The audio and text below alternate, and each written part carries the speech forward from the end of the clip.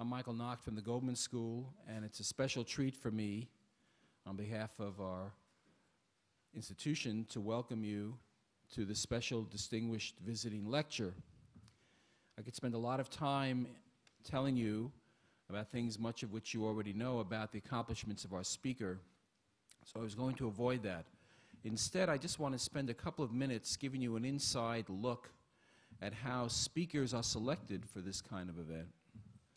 Berkeley, as you know, is an extremely collaborative institution, and very few people are in a position to make decisions on their own.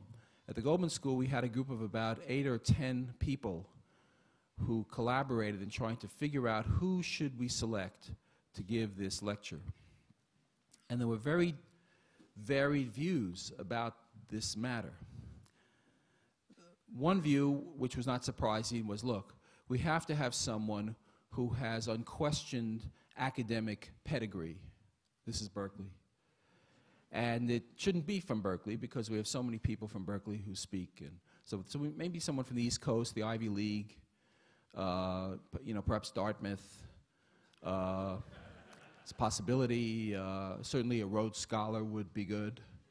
A Yale Law School honor graduate, that would be good. So that was the first argument. Make it someone with pure academic pedigree. Someone else said, no, that's not so important. It doesn't really matter where they studied. What matters is what they've done. And particularly if they've, written or published something like 9 books. Something like that. That would be fantastic, Someone else said, you know the Berkeley theme. It's always, what have you done for us lately? So it doesn't matter what they published in the past. They have to have some new book coming out, maybe in May. Yeah, that would really be important. Others said, of course, these are all great achievements, but it's all about quantity, and quantity, doesn't matter at Berkeley. What matters is quality. You need someone who's authored a book, let's take like The Work of Nations, that has been translated into 22 languages. That really shows quality, tremendous, influence and international exposure. Others said, we have so many standard academic lectures at Berkeley. We need someone who's a person of ideas, who's a public intellectual, but who reaches out to a broader audience through the more journalistic community. Maybe the co-founder of the American Prospect magazine might be one candidate. Someone else who's constantly in demand and is a regular on the NPR program Marketplace would be another example. So I was really scratching my head. I mean, these are a lot of, conflicting objectives. Others said, we're a public policy school, and public policy gets into issues of politics and governance and the real world, the hurly-burly stuff of the federal government. Maybe someone who was very active in a transition team after a president was elected. Maybe someone who headed the economic transition team of a newly elected president like Clinton in '92. That would be a good choice. About the 7th or 8th person said, none of this really matters. We need someone who's actually achieved cabinet rank, who's actually held a cabinet-level position in our government, like Secretary of Labor. That might be a possibility. Others said, this is all well and good, but the fact of the matter is that in the real world, it's often people who have been in the political hurly-burly themselves, not just advising, but who've actually run for office, state office, maybe governor of Massachusetts. This would be the kind of person we want to hear from.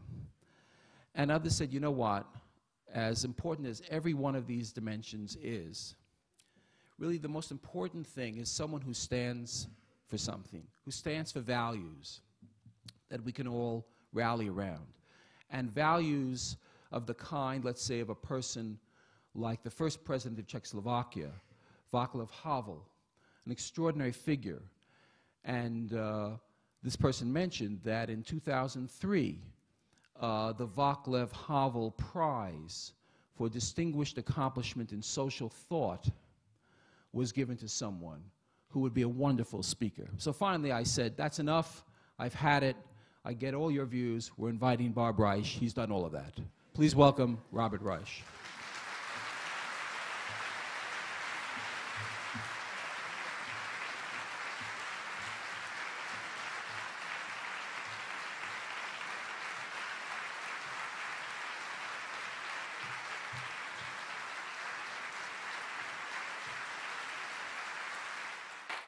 Michael, thank you so much for that introduction. And thank you all for coming tonight. I am so gratified and delighted to be spending the term here at Berkeley, and I am overwhelmed with the beauty of the place, the intellectual rigor, the excitement, and many of you are from this intellectual community, many of you are from the Bay Area, and I want to tell you also that spending January, February, March, and April here, and not in Boston, has been a wonderful experience in and of itself. You know, I'm wearing a tie. I have to explain this to some of you. Can you all hear me, by the way? Is there anybody who cannot hear me? I was at a reception just a little while ago, and I had one of my standard red ties on, and he said, no, no, no, you can't wear a red tie to a Berkeley event. And he gave me his tie. And anyway, I'm delighted to be here. I chose for my topic tonight something that would be topical, maybe a little bit provocative, and also academic in the sense that I would not play a partisan role. This is actually, I mean, after all, this is an academic institution in which not prescription, political prescription, not what we should be doing, but what we will experience. Prediction is more in the offing and more appropriate, and therefore tonight I am going to be making some predictions, educated predictions. Predictions about politics and a little bit about economics. Predictions about, for example, our next president, who will be, and I will explain why, a Massachusetts liberal. Now, no, this is a matter of prediction. This is not a matter of whether you like it or not. I'm glad that some of you like my prediction, but it's an educated prediction. I know these things, and I should tell you why I am able to make this kind of prediction, just so you can evaluate the sagacity that I bring to bear on this particular issue. It is not only the fact that I've spent half of my life in academe studying, researching, analyzing politics and economics. It's not that I've spent the other half of my adult life actually in politics, doing and making economic and political various policies, but it's also that I have got something of a reputation as being a soothsayer. And I must warn you, actually, my experience is a basis for some of my predictions. My soothsaying ability is something you should not pay attention to, but I do want to clear up, for the sake of the record, this issue about my soothsaying ability. It all goes back to the first week of October of 1987. I don't know how many of you remember that. Some of you were alive then. I think most of you. Some of you remember that. Some of my students have no memory of that at all. But the first week of October of 1987, you remember what happened the third week of October of 1987. Some of you economic historians, maybe you remember, we had something called euphemistically called a correction. I love a correction in the stock market. But the first week of October of 1987, I was on a television program. It was a yelling program. I occasionally go on to these yelling programs, and I yell, and somebody yells back, and I yell, and they yell back, and I leave, and I don't even know what I say half the time because of just yelling. But on this one particular yelling program, the issue that we were yelling about is there is a tape of this program, what is going to happen to this extraordinary bull market we had then in 1986, 1987, what's going to happen? And I was opposite an economic forecaster, actually, who was warning people, well, actually, quite the contrary, wasn't warning. He was saying this bull market is going on for, I mean, we've just seen the beginning. It's just going to be over the next 2-3 weeks, over the next month, it's going to go out of control. Get in the market. Get in the market. If you're in the market, get in more deeply in the market. Don't even wait to the end of this program to call your broker. Get in. It came to my turn, and I disagreed. I said, no, it's absolutely wrong. At least over the interim, over the short-term future, over the next couple of months, it's going to be a terrible bear market. In fact, in the next 2 weeks from now, the Dow is going to lose 20% of its value. I said that. There is a tape. First week of October, 1987. And then 2 weeks later, in fact, I was so adamant, on this tape I said, don't get out of the market, get out now, don't even wait till the end of this program to call your broker. In retrospect, I don't think anybody saw the end of the program. But 2 weeks later exactly, the Dow plunged 20%. And I was deluged with letters and phone calls and people wanting to sign up for my investment letter. I told them with some regret, I told them politely, I don't have an investment letter. It was sad. But what I did not tell them, and my soothsaying, my both economic and political soothsaying reputation comes in part from that incident, but what I did not tell them, and I have not admitted publicly before this, and I am going to say it now, but I want to ask you to please keep it within this room, that prediction I had made, that within 2 weeks, the Dow is going to lose 20% of its value. I had been making exactly the same prediction for 4.5 years. I missed the bull market completely, which proves a point, which is in the game of both economic and political forecasting, if you stick to your guns, eventually you can have your own newsletter, make a lot of money. Now, economic predictions are one thing. You know, there are two kinds of people when it comes to economic predictions. Those who don't know the future and those who don't know they don't know the future. And I'm certainly in the first category. With regard to political predictions, though, my record is much, much better. And there is a record of my record. Beginning when I was 14 years old in 1960, I made my first prediction that a Massachusetts liberal would be president. I made another prediction in 1988, was not quite as successful. But let me explain this prediction. And for the purposes of the academy, since we are in an academic setting, I want to kind of look at this prediction and deconstruct it a little bit for you. Because Massachusetts, a lot of people say it's impossible for a president to be elected from the Commonwealth of Massachusetts. Now, I want to state very clearly and boldly that that is simply not true. We have had several presidents from Massachusetts. John Adams, John Quincy Adams, John F. Kennedy. It is possible for somebody to be elected from Massachusetts. And Massachusetts, and I say this in part because I ran for governor and failed to win in Massachusetts, but Massachusetts is a wonderful state. It is the home of, it was the home of Henry Wadsworth Longfellow and Henry Thoreau and others, Henry David Thoreau. A lot of wonderful, wonderful things have emanated from Massachusetts. The Red Sox. I mean, think.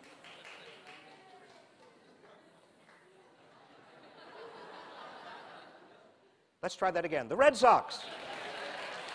Now see, here's another thing that's very important. A lot of you just then, you actually revealed your Red Sox Massachusetts roots.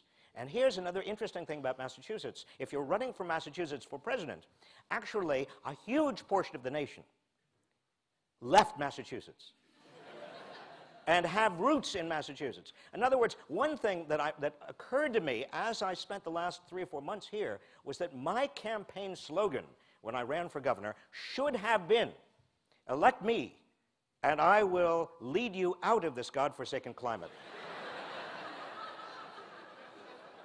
And how many of you actually, either you yourself or you have relatives or ancestors who are from Massachusetts?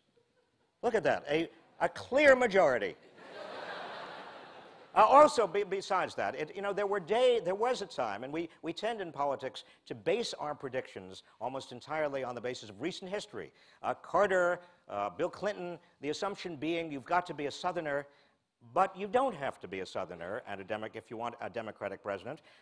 And a lot of that recent history is simply based upon the fact that the South has gone through a transition from, as you know, from Republican to Democrat.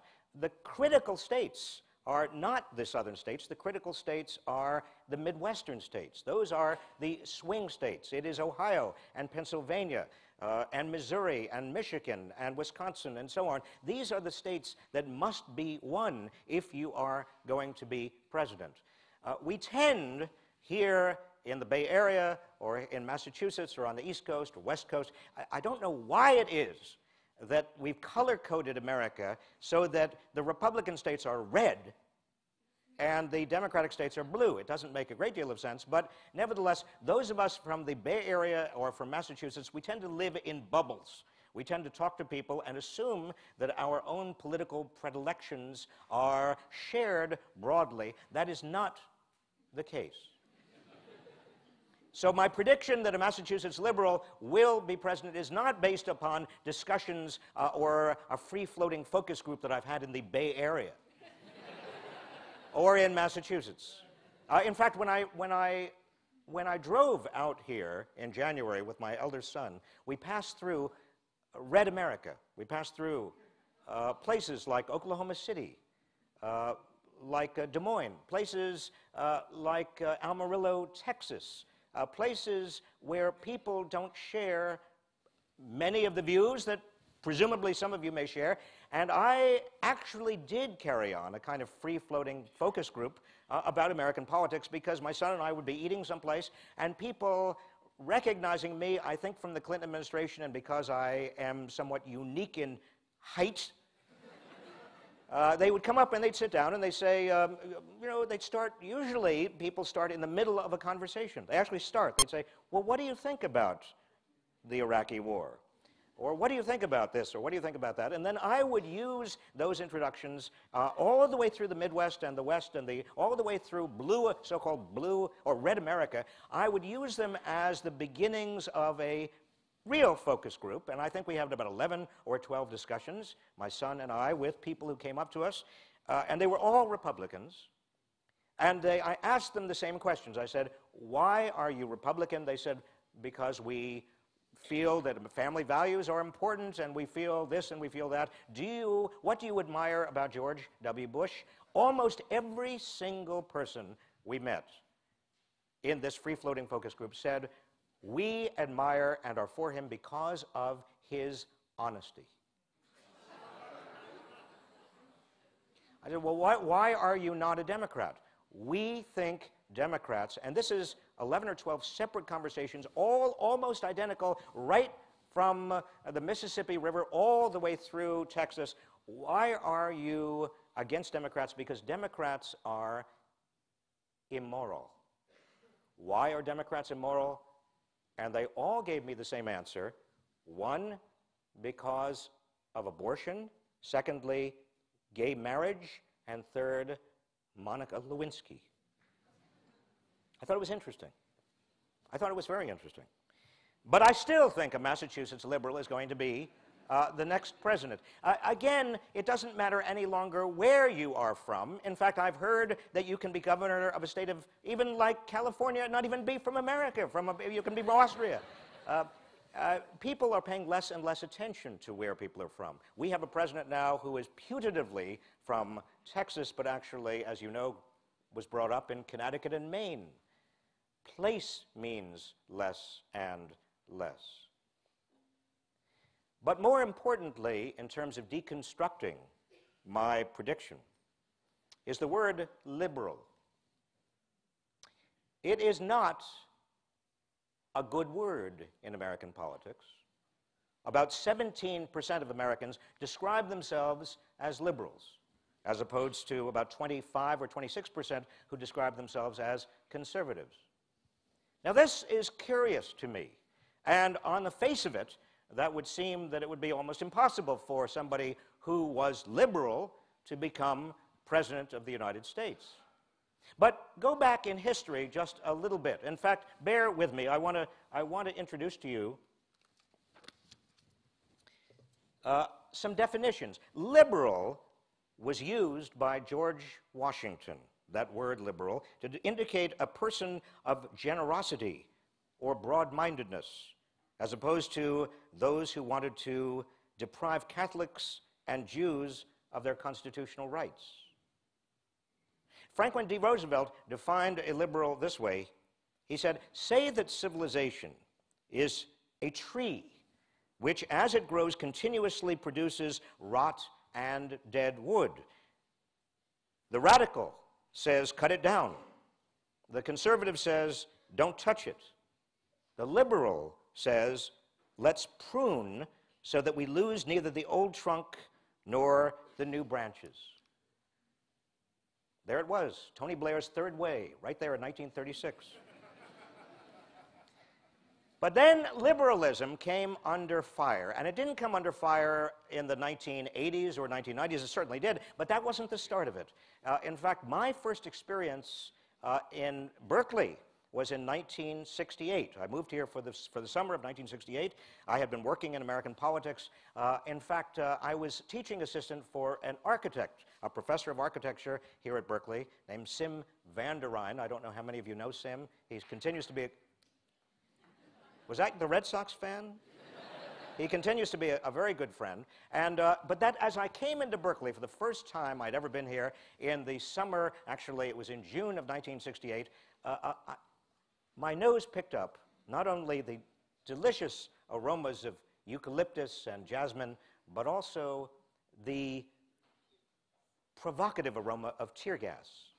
And I thought, I've made it. I'm here. But the 1960s, you will remember, were a time where being a liberal was not something to be celebrated, but it was people on the left who despised liberals. The militant organizer Saul Alinsky described a liberal as someone, quote, who leaves the room when a fight begins. Wishy-washy liberals. Liberals who didn't have any spine. Limousine liberals. Mau-mauing the flak catchers, in Tom Wolfe's immortal phrase. As early as 1976. Now, by the way, it was that 1960s era in which liberalism not only was attacked from the left, but it also began to be attacked by the right. There were no defenders, as I remember, of liberalism in the late 1960s, early 1970s. By 1976, Mo Udall said, Representative Mo Udall said that although he continued to think of himself as a liberal, he used the term progressive to define himself. This is 1976, because he said liberal is associated with abortion, drugs, busing, and big spending, wasteful government. 1976. I call myself a progressive. I feel that I am a liberal in my heart, but I call myself a progressive because the term has been so discredited. And then we come to the 1980s. I'm now going to quote to you from a book that is not yet a classic, but it's going to be out in 3 weeks, and I hope some of you are moved. It's called Reason. Reason. Subtitled, Why Liberals Will Win the Battle for America. And I wrote the book because I was interested in not only political ideology and the origins of political ideology, but I was interested in why we had come in this country to the point we are, where such shrillness dominates public debate, where values that I certainly never thought could possibly be dominant appear to dominate the highest reaches of both Congress and the executive branch and many of our state governments. And I also was interested in where the screeds were coming from. Listen to this. The liberal catechism includes a hatred of Christians, guns, the profit motive, and political speech, and an infatuation with abortion, the environment, and race discrimination. Liberals hate flag wavers, they hate abortion opponents, they hate all religions except Islam.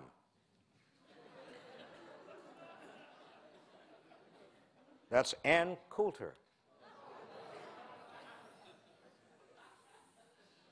Here's another one. The American people reject what is abnormal or perverted, including commie libs, feminizers, and environmental wackos. They're all liberals, and we don't need them anymore.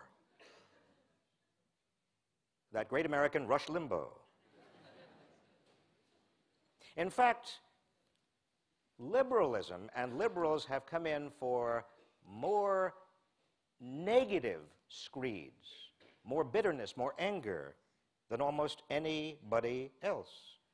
And yet, ironically, only 17% of Americans call themselves liberals. Where are the liberals? That is, where are the liberal elites that are supposedly running everything? I can't find them. I don't know where they are. Robert Bork is somebody who I had the privilege of working for when I left law school.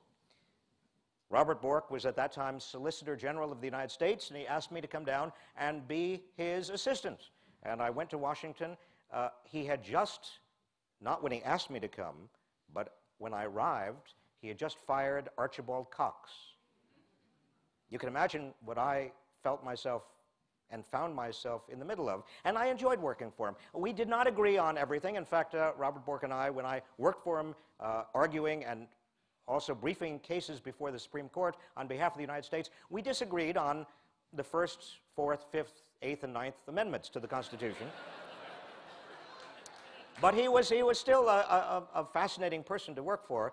But he wrote a book that has become something of a Bible among radical conservatives. And that book was actually published in 1996. It's called Slouching Toward Gomorrah. But I want to read you something that suggests where the anger, and this is something else that I was very curious about, where does the anger come from? I mean, there's a lot of anger in all of this liberal bashing. Listen to this. The temporary abeyance of the 60s temper was due to the radicals graduating from the universities and becoming invisible until they reached positions of power and influence, as they now have, across the breadth of the culture. They no longer have need for violence or confrontation, since the liberals now control the institutions they formerly attacked. The 60s temper manifests itself now in subtler but no less destructive ways. And then he goes on to attack Bill Clinton and Hillary Rodham Clinton. The spirit of the 60s revived in the 80s and brought us at last to Bill and Hillary Clinton. The very personifications of the 60s generation arrived at early in middle age with its ideological baggage intact. Therein, it seems to me, lies some of the clues.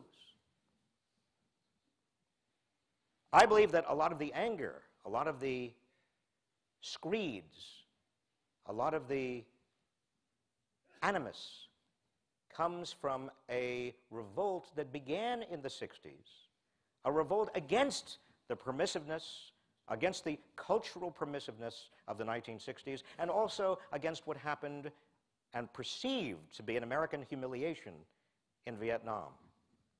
As I read Bork's words, I was reminded of sitting in Bork's class in Yale Law School, sitting with Bill and Hillary, sitting with Clarence Thomas. We were all in the same class together in Robert Bork's classroom. And we were not radicals. We had never been radicals. We were the very personifications of young people who wanted to be public servants, who wanted to reform the system, anything but radicals. Bill Clinton and Hillary were anything, never were radicals. Where are the 60s radicals? They grew up, most of them. A few of them migrated to a few enclaves where you still see faded hippies, aging hippies. Some of you may be in that category. But most of them are normal Americans who sell insurance or aluminum siding and have given up most of their radicalism. And I, in my campaigns in Massachusetts and in my travels around the country, come across a lot of them. You know the theory of the phantom limb. What happens when you lose an arm or a finger Neurologists understand this. Very often when somebody loses, for whatever reason, an arm or a hand or some other limb, they still feel as though they have it. It's called a phantom limb. They act as though they, almost subconsciously, their nervous system still believes it has that arm or that hand. And the right's feelings and assumptions about the 1960s and the 1960s radicals, it seems to reflect that same phantom limb. It doesn't exist any longer. Liberal elites are not there. These are phantoms. But they're phantoms that potentially reflect upon a real phenomenon, a phenomenon that occurred and has occurred over the last 25 years that is a real problem to many people who give a sympathetic ear to the Ann Coulters and the Rush Limbaughs and a lot of the radical right. And I'm talking about white men without college degrees who have seen their economic fortunes continue to decline as the global economy and the high technology economy impose enormous burdens on them. Democrats and liberals, rather than respond to this very large and growing crisis in terms of where so many non-college Americans have found themselves, particularly white Americans and particularly white men, instead defaulted and allowed the other side to blame and use the culture of resentment to blame others, whether those others be blacks and affirmative action, or women and feminism, or foreign traders, or immigrants, or whatever you wanted to blame. Use that culture of resentment and ultimately to blame liberals and to blame Bill and to blame Hillary and to blame the 1960s for what has happened. Now, interestingly, most Americans, although they don't describe themselves as liberals, most Americans actually believe in many of the principles and tenets and values that we are accustomed to associate with liberals. Let me give you, again, some examples from this brilliant, cogent, insightful book. Now, I am very skeptical, as I think some of you are and should be, about public opinion polling. And I use public opinion polling and quote public opinion polls only when I am fairly sure that they are representative of a broad cross-section of the populace. That is, where one poll is replicated by many, many other polls and all come to roughly the same conclusion. So the polling that I'm going to give you right now is representative. It's not just a single poll. It is a poll that is reflected in many other polls done by many different polling organizations. For example, question: do you think homosexual relations between consenting adults should or should not be legal? An overwhelming percentage of the public says they should be legal. How about abortion? Should the choice of abortion be left up to the woman and her doctor, or should it be legal in cases only where pregnancy results from rape or incest, or be illegal in all cases? Well, it turns out that 59%, 60% of Americans believe that abortion should be up to a woman and her doctor. 29% say only in cases of rape, incest, life of the woman at stake, and 9% say it should always be illegal. Which one of the following three statements comes clearer to your view: that the United States is a Christian nation, the United States is a biblical nation, or it is a secular nation, or you don't know? 29% say a Christian nation, 16% say a biblical nation, 45% a secular nation, and 10% don't know. Let me give you a few others of this flavor, just so you get a flavor of where America is. Again, these are representative polls. These are not single polls. They represent a whole cluster of polls that say roughly the same thing. Which comes closer to your view? Government can promote the teachings of religion without harming the rights of people who do not belong to that religion, or Anytime government promotes the teaching of a religion, it can harm the rights of people who don't belong to that religion. 40% say it can promote religion without harming rights. 54% say any promoting religion always harms rights. Do you think big companies have too much, too little, or about right influence when it comes to power and influence in Washington? 80% of Americans say big companies have too much influence. When it comes to dealing with the problems of the financial markets and major corporations, which do you think is the greater danger? That regulators will go too far and impose restrictions on business that will hinder the economy, or that they will not go far enough toward raising the standards of accountability and restoring confidence in the markets? 36% say we'll go too far. 59% say they will not go far enough. As you may know, the First Amendment to the Constitution gives all Americans the right to free speech. Do you think the First Amendment also gives Americans the right to contribute as much money as they want to political parties and candidates? Or don't you think so? 40% say yes, it does give that right. 52% say no, it does not give that right. And we could go on.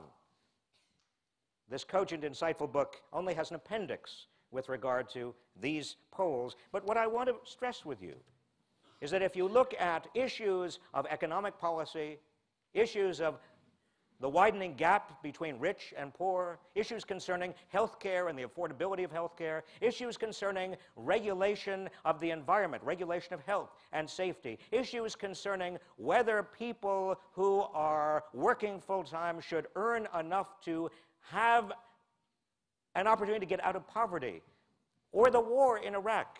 The war in Iraq. Interesting. Interesting. These are polls that were done actually right through, beginning in, the first one is September 2003, but they go all the way through the following 8 months, 9 months. How concerned are you that new measures to fight terrorism in this country could end up restricting our individual freedoms?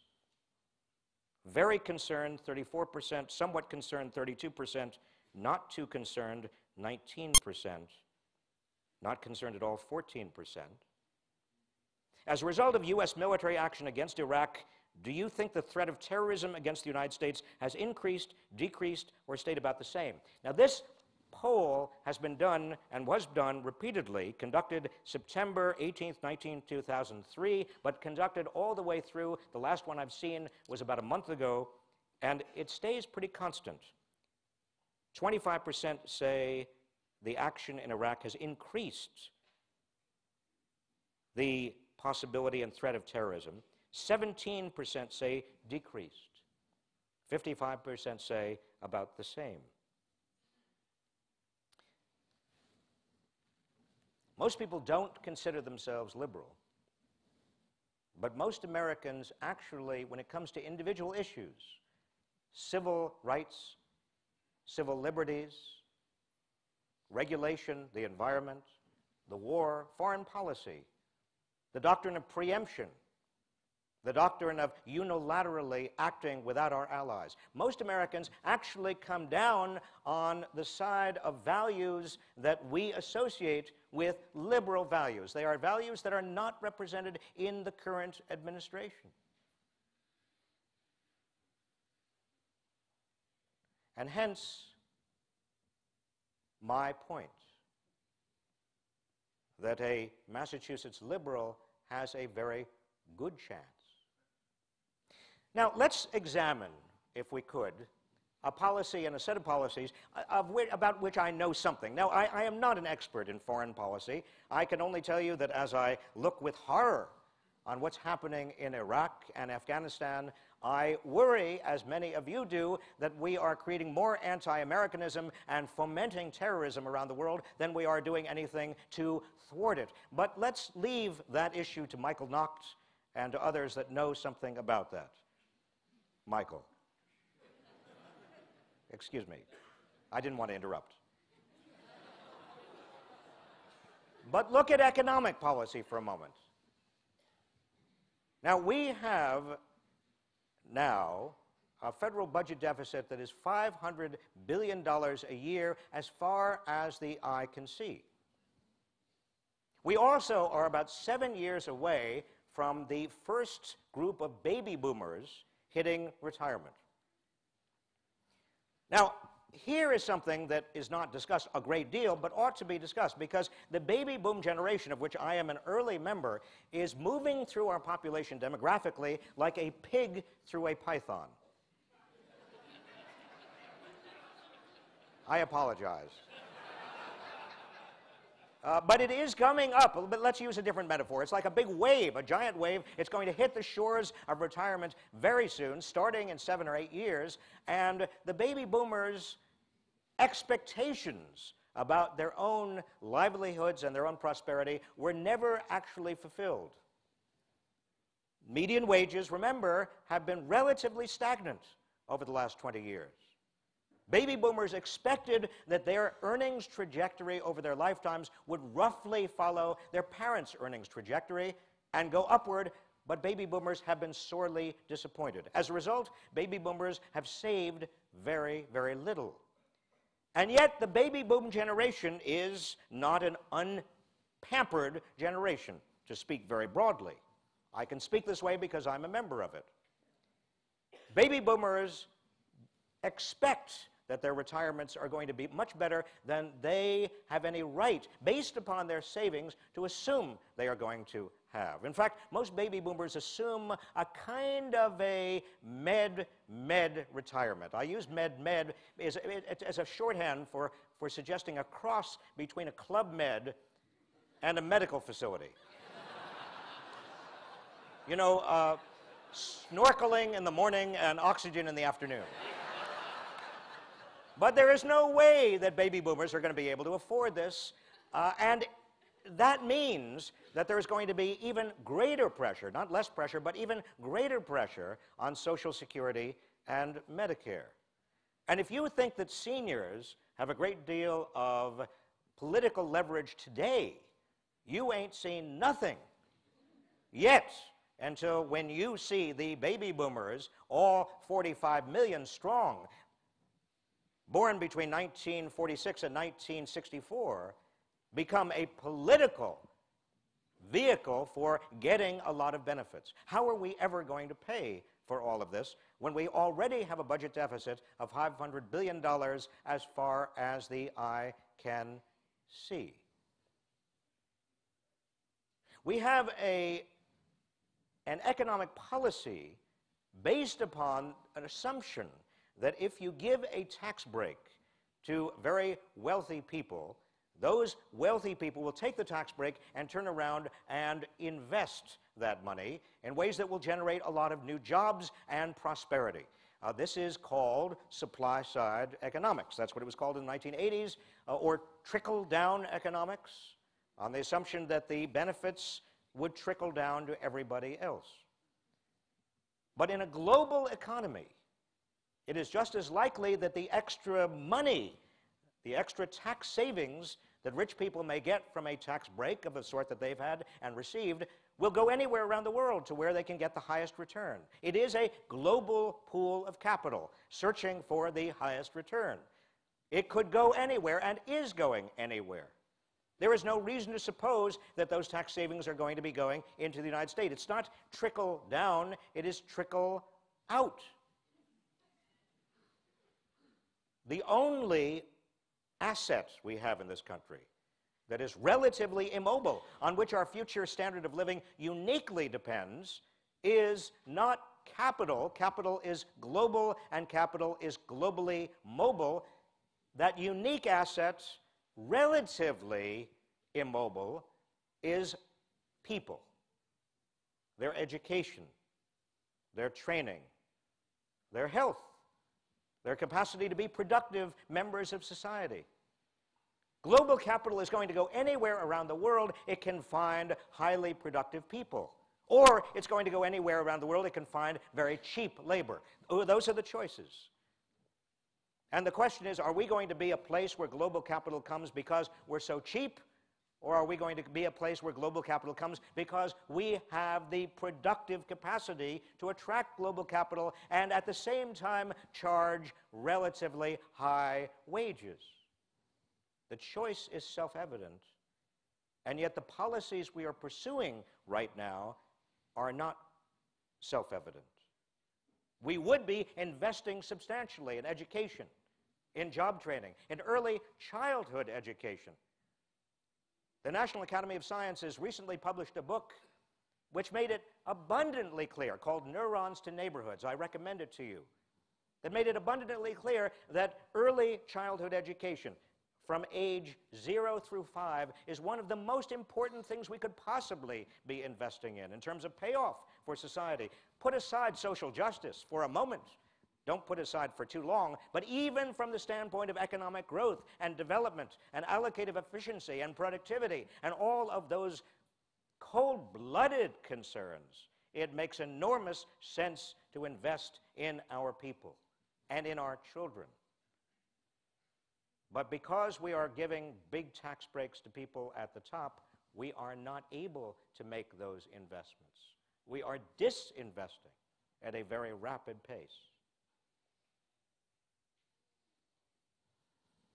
In the 1990s, we had, by all accounts, a successful economy. We did not make nearly the investments that we should have made, I think could have made, according to what I just, and the analysis I just provided you. But we did generate 22 million net new jobs in this country. I was labor secretary through part of that time. I single-handedly created 10 million of those jobs.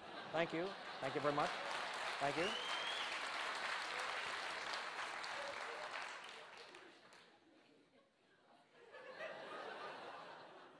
As you can see, it wore me down.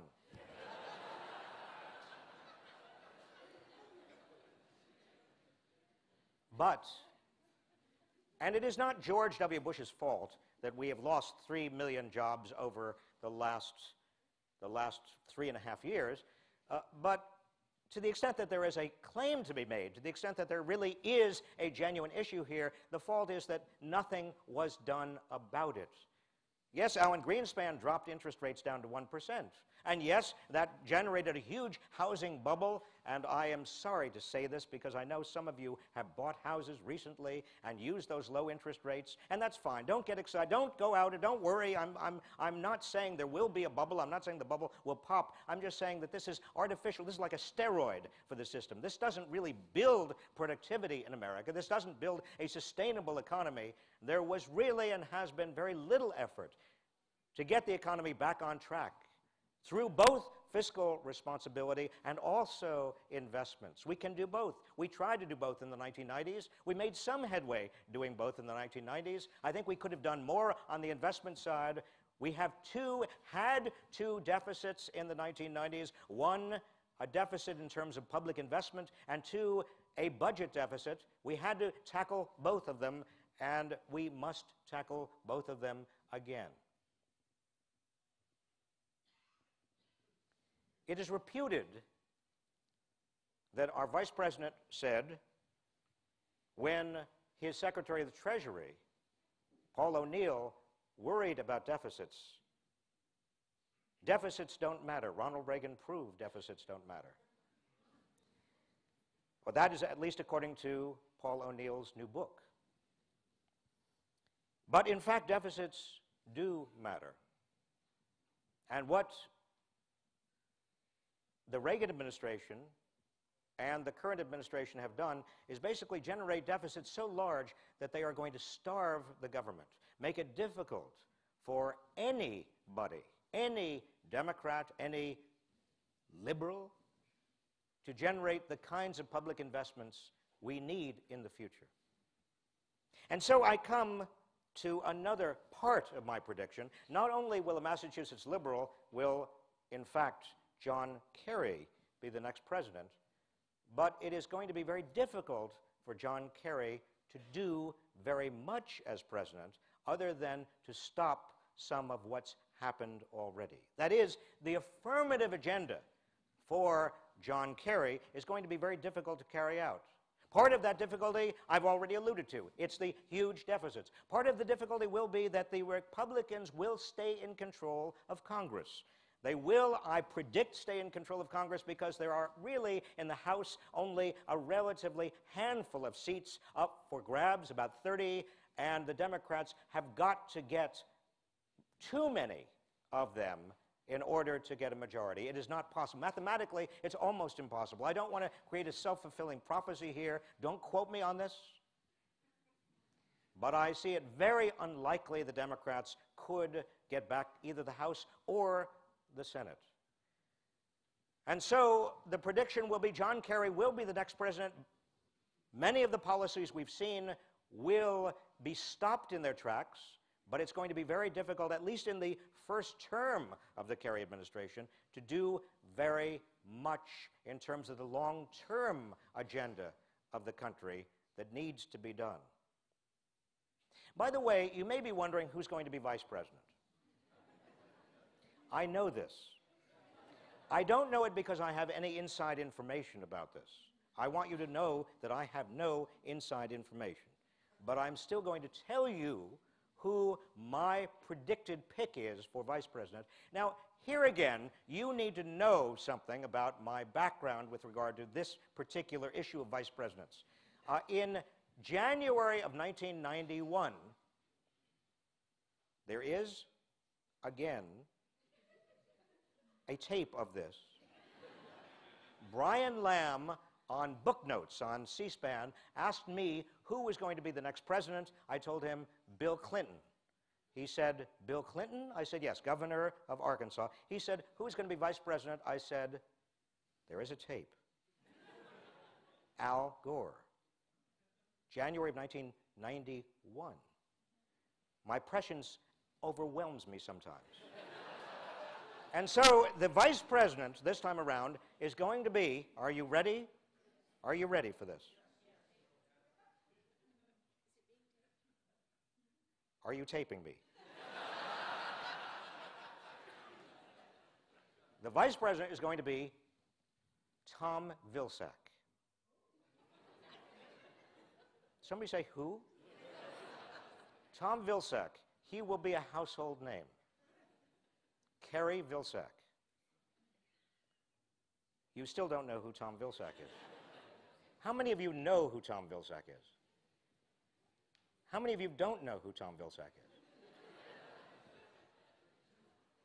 Well, I'm appalled at your political ignorance. Tom Vilsack is one of the most able governors in America. He is the governor of Iowa. And the reason he will be vice president, now again, this is no inside information, this is just my judgment. The reason he will be the vice presidential candidate is that with vice presidential candidates, it matters much more than presidential candidates where they're from. He is from a very important swing state in the middle of a very important swing region, and he is also not a Washington player, he is a governor. You want somebody who's a governor, who's a Democrat. Now, I know there is a little boomlet for that Arizona senator, John McCain, but he's not going to be vice president. It's going to be Tom Vilsack because Tom Vilsack is not from Washington. He is a governor. He is a Midwestern governor, and he has done a superb job as governor. And you will hear more about him. Finally, I want to use my time here to say something about politics and something about democracy. Because one reason I've spent half of my career in the academy teaching mostly young people is because I have a passionate belief that our democracy depends on public participation, and particularly of young people. We desperately need, in this election and also in the future, people whose normal reaction to American politics is to hold their nose and to say, I think politics is dirty. To, despite those feelings, is there...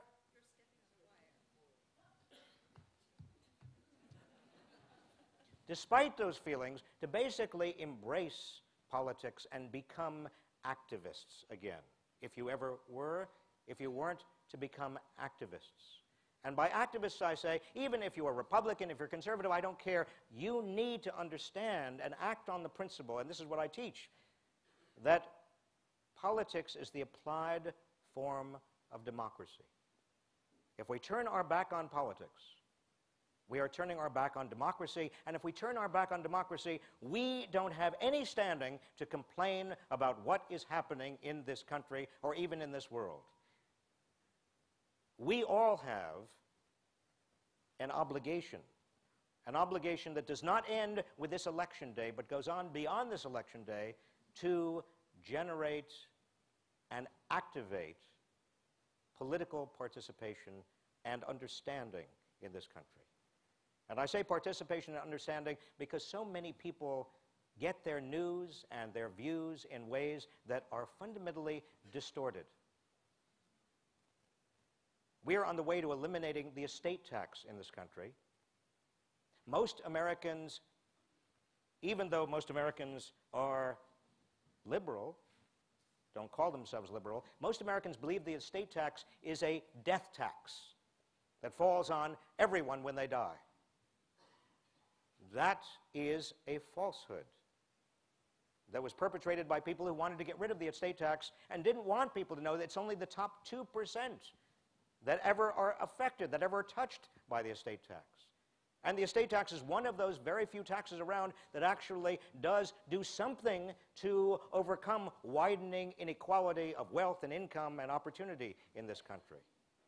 It is that kind of misunderstanding that is getting us into deeper and deeper hot water.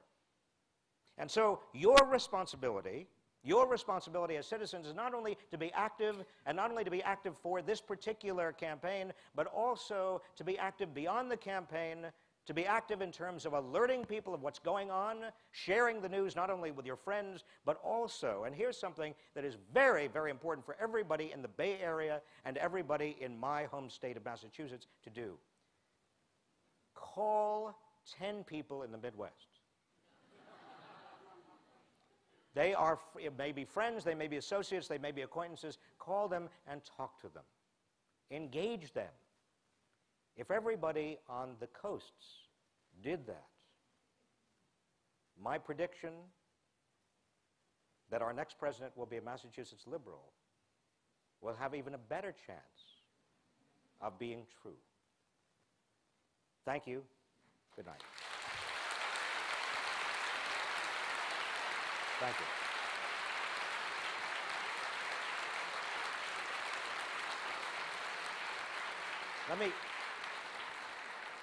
Actually, the part of the evening that I am most looking forward to is the part that starts right now. You have been filling out questionnaires, hopefully, or little questions.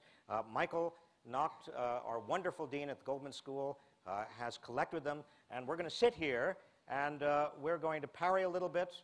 If you have to go, please use this opportunity, but let's use this opportunity for us as the beginning of a discussion. Michael. Thank you. Thank you very much, Bob. There are more than 70 questions that I have. We're going to go until 10:30 p.m. I hope that's okay with everyone. So we only have about maybe 15 minutes, so I apologize since I will not get to most of your questions, but most of them divide into economic policy questions and political questions. So I'm going to select from a few from each of those two broad categories. The largest number of economic policy questions seem to cluster around the issue of outsourcing. And here is one version. How would you advise Kerry to address the job training needs in light of the outsourcing issues? What training will be effective for the new workforce? I've had a lot of people ask me about outsourcing particularly high technology jobs. It's natural that many people, particularly in the Bay Area, would be concerned about this. There are many computer programmers, many people involved in high technology who are very nervous about this issue of outsourcing. What I say to them, and what I say to many of you, is relax. It is still a very tiny trickle of jobs. The big problem we have in this country, and the big problem that many high technology people have, has to do with the business cycle, has to do with a very deep recession, which was led by a collapse of technology and a collapse of the dot-coms, as you all know, and it has hurt high technology work a lot. But outsourcing to India, outsourcing to the Philippines is still, with regard to high technology, a very tiny phenomenon. Over the next 18 months, or perhaps 19 or 20 months, jobs are going to come back. They may not be exactly the same jobs we had before, but jobs are coming back. The big issue we have, the big issue that we need to worry about as a country is not the number of jobs, but it's the quality of the jobs we have. That is, there is a widening gap between people who are well-educated, who have skills, whether they be technological skills or problem-solving skills or problem identification skills, pattern recognition skills, innovative skills, between all of those people on the one hand, and on the other hand, people who are relatively unskilled, have not got a college degree, who have seen their relatively good manufacturing or other production service job basically disappear, not so much because of globalization, but even more because of technology. I was in a new factory recently in Indiana, toured it, and there were no workers. There were no employees. There were no people. It was just robots and numerically controlled machine tools. If you are unskilled, you are being shoved into the local personal service sector of the economy, where jobs are plentiful, but they pay very little and they have no benefits attached to them. That widening gap is our biggest jobs issue. Did I answer the question? I don't think I did. I think you did. Skirted the question. Oh, what jobs should people train for?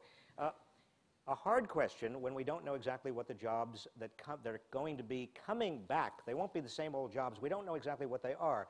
To give you an example, 25% of the jobs that are now being held by people in this country were not even listed in the census's 1978 listing of occupational titles. So that if 25% of the jobs that people have now were not even listed, not even imagined in 1978, it's very difficult at this stage of a business cycle to train people for jobs that we can only guess at what they might be. The most valuable training is broad-based training in creative thinking, problem solving, innovation, critical thinking. A related question that also bridges into the political is, do you believe that Kerry's attacks on NAFTA and globalization are warranted, and is he taking too strong a role as a protectionist and isolationist? I don't believe, and I've watched his statements, read his statements very, very carefully, that Kerry is a protectionist or he is acting in a protectionist way. Now, many Democrats, given the fact that I stressed with you that white men without college degrees, who had been the backbone of the Democratic Party and certainly are dominant voters in the Midwest, those manufacturing old Rust Belt states, many of them and their families are economically very distressed, have been for years and years, have seen their economies and economic fortunes decline, and naturally Democrats are tending to be, and many labor union officials have tended to be, quite protectionist in the sense of thinking that the way out of our problems is to put up tariffs or other barriers. John Kerry has not called for anything like that. The most he said is that we ought to even the playing field with regard to American tax enforcement. That is, instead of creating tax incentives for American companies to go abroad, and there are tax incentives there. You don't have to repatriate profits and pay taxes on the unrepatriated profits. We ought to instead charge companies, American-based companies, on taxes on all of their profitability. and use the tax savings to provide tax breaks for companies that are generating jobs in the United States, such as a new manufacturing tax credit. What are the chances of a free fall in the value of the dollar because of these huge interest rates? The dollar has been declining relative to the euro and other currencies. I don't think it's going to go into free fall, but I think the decline is going to continue. Many of you know that Warren Buffett, about 3 weeks ago, placed a $12 billion bet against the dollar by buying into foreign currencies. Many other international investors are doing the same thing. And it's a self-fulfilling prophecy. The more people bet against the dollar, the more the dollar is going to decline. But it is also declining because many investors look at those huge budget deficits and look at those huge trade deficits and basically look at the low personal savings rate in the United States and say, there is no way that the dollar can possibly maintain its value. Eventually, there is going to be inflation. Eventually, interest rates are going to inevitably head upward. The dollar is a bad bet. We're going to get out of dollars. Foreigners are not going to give us $1.5 billion a day, which is what they have been doing to support our habit. They also are diversifying their portfolios out of dollars and into, to some extent, euros and other currencies. It makes perfectly logical sense, but the consequence of a declining dollar is that everything we buy from abroad is going to cost more. And that is going to fuel inflation in the United States. What are the top 3 economic policy changes you would recommend in order to increase U.S. employment and wage growth? Again, employment, although it is a huge problem for many people, and I don't want to in any way belittle it, is less of a problem than wage growth for people in the bottom half or bottom 2/3 of the job ladder. In terms of getting jobs back, I think it may be too late for a sensible policy. I thought that a sensible policy would be to, for example, and John Kerry was very much in favor of this, to exempt the first $10,000 or $15,000 of income from the payroll tax for, say, a year or two. That is the kind of a tax cut that could directly put money into a lot of people's pockets, and thereby, and a lot of these people whose pockets would be directly enriched would turn around and spend that extra money. The problem of giving a tax cut to very rich people and expecting that that's going to stimulate the economy is that the very notion is absurd. The very definition of being rich is you're already spending as much as you want to spend. You're not going to spend more if you get a tax cut from the government. And so that was not a stimulus for the economy. That was basically throwing out a lot of money.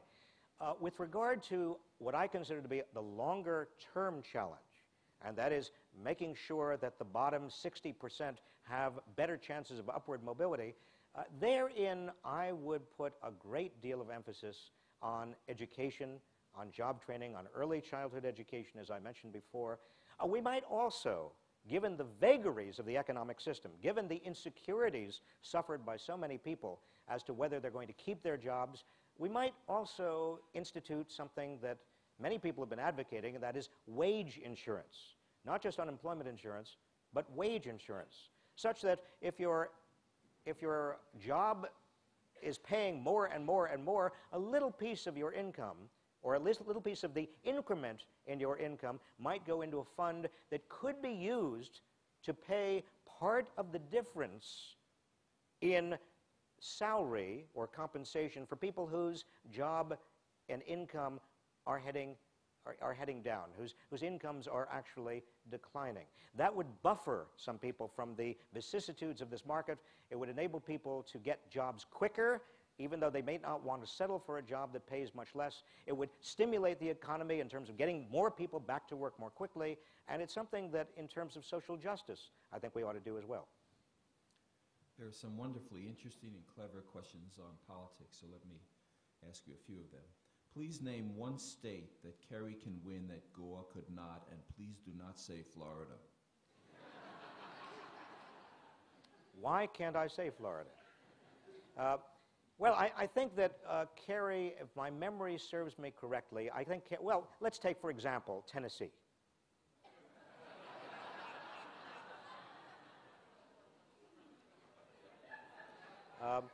I think actually Kerry has a very good chance of winning every state that Gore won and winning many of the states that Gore narrowly lost, like Tennessee and I believe also West Virginia. We could go through a lot of the states, but remember the key battleground states are going to be those Ohio and Mississippi Valley states. Kerry has got to win every one of those states, and he will. Has any Massachusetts candidate for president named John ever lost a presidential election?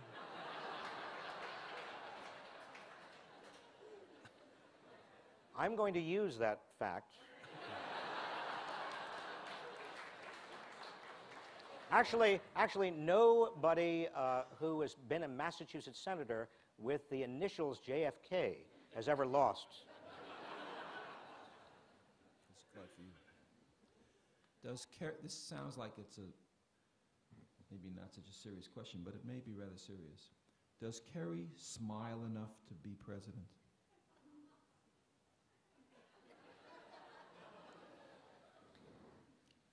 Yes.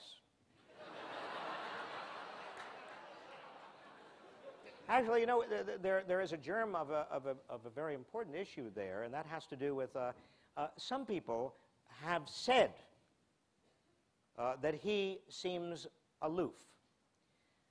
I know him very well. He doesn't seem aloof to me at all. But one thing that is interesting to me about that is that many of the same people who say that he seems a bit aloof also say that he has a certain gravitas about him. Now, maybe the two go together. I'm not sure they do go together, but I think that when I consider, or when my mind goes forward to the point where John Kerry is going to be debating George W. Bush on television, and I think of John Kerry's gravitas and appropriate seriousness, and I put that against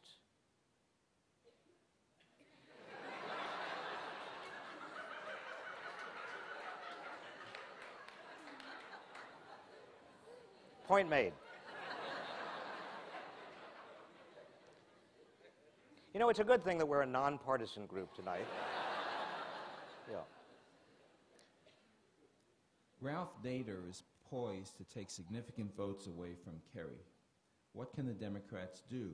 Are the Democrats researching who is funding the Nader campaign? I don't know if anybody is searching who's funding the Nader campaign. I am very fond, personally, and have been a friend. I'm very fond of Ralph Nader and have been a friend of his for several decades. In order to be the kind of consumer champion and gadfly that Ralph Nader was in the 1970s and 80s and right through the 90s to some extent, you have to have a personality that is one part stubborn, another part filled with self-righteous indignation, and another part delusionarily narcissistic. Those qualities that are actually very important and very endearing in terms of being a consumer advocate and a crusader are not all that useful when going into electoral politics. And I do hope, and I don't mean this in any way to denigrate Ralph Nader, I do hope that anybody here or anybody you know who is planning to vote for Ralph Nader thinks seriously about taking a long vacation in November.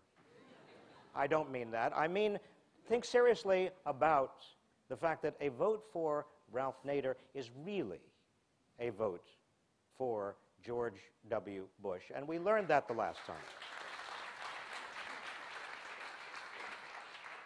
Do you think that either Bill or Hillary Clinton will seek to sabotage the Kerry campaign for Hillary's prospects in the future?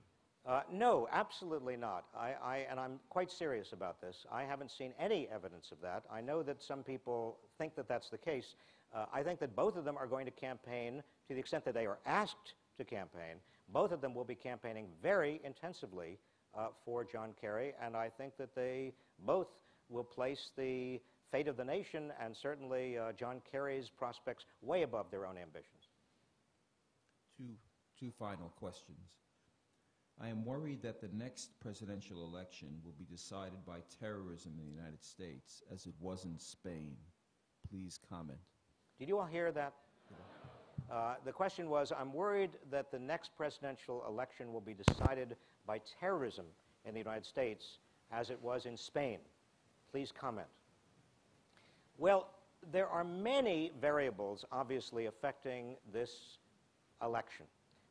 The economy is one, and we've talked a bit about that. Foreign policy, I've told you, is not my area of expertise, but undoubtedly, the possibilities of terrorism could weigh very, very heavily in this campaign if they were effectuated, if we had, God forbid, another terrorist attack in the United States. I have heard the rumor, as I'm sure many of you have heard the rumor, that the Bush administration has already located and indeed is keeping in a cave in captivity Osama bin Laden and bringing him out in October. I don't think there's any truth to that. I think that the administration obviously is going to do everything it possibly can do to avoid a terrorist attack and also to try to hunt down Osama bin Laden, but it is a total wild card in this election. I think I lost it. Can you hear me now? The final question for Professor Reich as a soothsayer. When will you be running for president?